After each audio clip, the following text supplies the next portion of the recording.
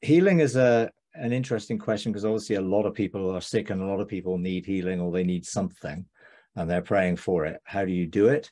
Well, my experience of coming to belief in healing and therefore living in health goes back, probably near on 30 years. Therefore, I wouldn't do the things that I did then, because I was operating out of the revelation I had then. So I did seek every Bible verse on healing or health or wholeness, and I did confess it, and I did look to engage it. But I think the turning point in my journey on that was realizing that God is my healer. Jehovah Rapha, I think it is. The Lord is my healer. It's one of his names. It's part of his identity. Therefore, anything that contradicts that is not God's desire. Now, that throws up all sorts of questions about why some people get healed, why some people don't get healed. And I can't give you an answer to that, because I don't know, unless God tells you something specific. What I do know, it's a complicated subject, and not just as simple as just, well, I believe someone laying hands on me, I'll be healed. Well, in reality, that does happen, but not always do people keep the healing, because they've not dealt with the reason why that was there in the first place. So in practical terms, I probably wouldn't do the same thing that I did then, now, but I would have come to the conclusion that health is my inheritance, that sickness has no part in me because I'm a child of God, and therefore I know how to use the authority I have as a child of God to ensure that I don't get sick. I have no thoughts of sickness, disease, or any negative thing. So my mindset, my whole consciousness level is health. Now, if you then go to the next step beyond health, you're moving into immortality. If you live in health, there's no reason to ever die, unless obviously you finish what you need to do here, then you can go direct there without having to die, just like Elijah and Enoch and others. So I don't think we should be even stopping at the concept of health. We should be looking at, Jesus said, eat my flesh, drink my blood, you won't die. And he did equate it to those walking with Moses died in the wilderness. That was physical death. So he was talking about physical death in that. Now, obviously, you could say, well, 2,000 years have passed since Jesus said that, and look at all the people who've died. Why did they die if Jesus has overcome death?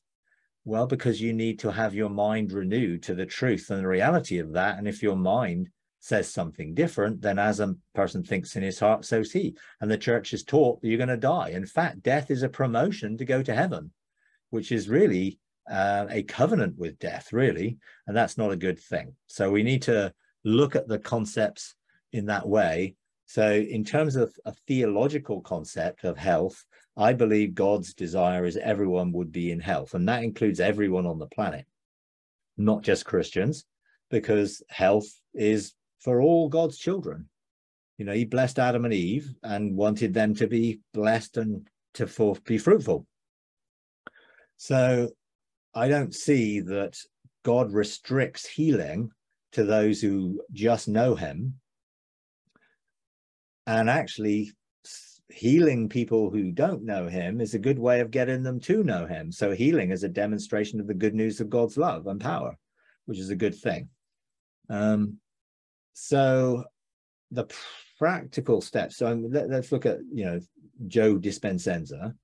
I'm totally in agreement with the whole concept of the way we think about things, how we approach things, and how our mind focuses things is very influential into how we live in health or receive healing.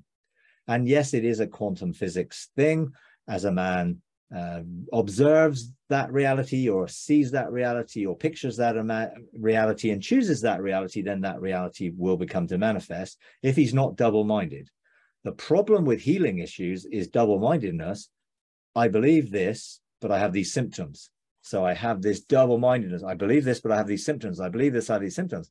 Now, the faith movement would tell you to ignore the symptoms or deny the symptoms in some way. You don't deny it. You just say, this is not the truth. And therefore, the truth will begin to manifest to change this symptom or change this fact, but the truth is trumps the facts. But you obviously have to believe the truth. And that is more a relational thing with Jesus, the truth, rather than confessing the word, trying to believe it, trying to drum up enough faith in that way. And yes, you do need faith to call things that be not as if they are, but it's not the same thing as trying to generate that faith by works. That faith is gifted to us to believe in salvation, and healing and health and wholeness are part of salvation. And salvation already belongs to us because we're already saved. And we're saved by grace through faith. That's not of ourselves. That's a gift of God, so we won't boast. So the faith is given to us. So we need the relationship that would reveal who God is as our healer, that would enable faith to be a manifestation of our trust in God, not something we try and generate to get God to do something for us and heal us, which is a very different thing. So when we trust God as being good and wanting to bless us, and health as being part of our relationship with him, then that will enable us to actually accept that as truth, and that will renew our minds, and then we will be able to believe and act on what is the truth, rather than trying to find a way of doing it. Now, that being said, there are obviously a whole load of people who are not in that place of being able to choose a reality, don't understand quantum physics, don't really understand or have a deep relationship with God, and therefore are not close enough to him, perhaps, to be able to know and trust him as their healer and the one who wants them to be blessed and highly favored. So how do you work that one? Well, then I think in looking at how people can learn to engage the truth, you have to take a step back and see there may be some transitionary ways that God is revealing to bring people into health, or for them to receive healing or wholeness. And that might include doing whatever he says. That could be changing your diet. That could be getting more exercise. That could be using essential oils. That could be using Rife generated frequencies. That could be using gem therapy. That could be using light therapy. It could be using numerous things which are generally based on frequency. And people like Joe Dispenza and others are picking up on the fact that we are frequency. If our frequency is low, then we're susceptible to ill health. If our frequency is high, therefore living in rest of love, joy, and peace, enlightened, then our frequency is high and our body can be healthy. So there's a sense where understanding frequency is a part of coming into health and wholeness, and we can have therapies, because Jesus used therapeuo as a word for healing, which meant therapy rather than miracle. Not every healing is a miracle that happens instantly. Sometimes it is a process. And sometimes we go through the process of trusting him and listening to him about what he wants us to do in that process. So I'm not against any of those type of therapeutic things using frequency, because I do believe that's a revelation that God has given today to help more people get into health, rather than, more and more people struggling and dying with sickness. So there are new technologies or new therapies or new alternative ways of treating people. I'm not against going to doctors if that's what God wants you to do. And, if I was unconscious in a car accident or something, I'd be very happy to wheeled away in an ambulance and taken to hospital until I could wake up and deal with that myself. I guess my spirit could be still functioning even though I might be unconscious, perhaps. So in a sense, God wants everyone to be in healthy. So you talk about natural law. I believe that there are natural things of sowing and reaping. I do believe that sickness has a multiple ways of sources. There could be genetic issues, therefore you need to have your genes purified. There could be generational issues, therefore you need to have anything that's deposited in your generational thing, epigenetic factors. It's a complicated subject. The key is, what is God saying you need to do to receive everything that belongs to you? And therefore he's quite capable of showing you that. A friend of mine who is battling through stage 4 cancer was told that she needed to go to a hospice because she was going to die shortly, refused to accept the diagnosis, went to the father and said, "Father, I don't accept this diagnosis. I know this is not your will for me." Father says, "No, it's not. What do you want me to do? Do this." And so she took some supplements, I think some sort of turmeric and pepper capsicum supplements.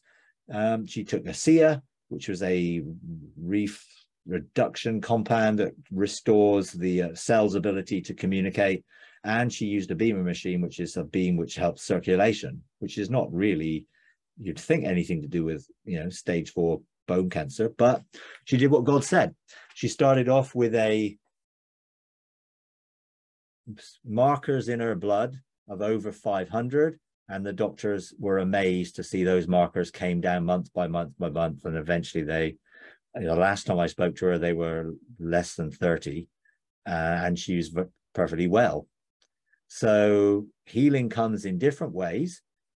I believe we need to enter into relationship to know the intimacy of God, and therefore know God's heart for us, to be able to trust him to bring good into our lives in every way, which will bring us into health, wholeness, and immortality.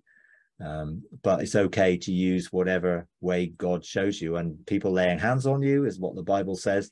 What are they doing? They're imparting a frequency or an energy or a vibration or, a resonance of what God's desire is. Now, you can engage your faith with that frequency and you can direct that into people's bodies. I've done that using my faith gate and my choice gate and activating it and seeing people healed. But I would want to equip people to know about health, not just to receive healing from other people. If you enjoy these videos, would you please take a moment to like, comment, and subscribe? It really does help. Thank you very much.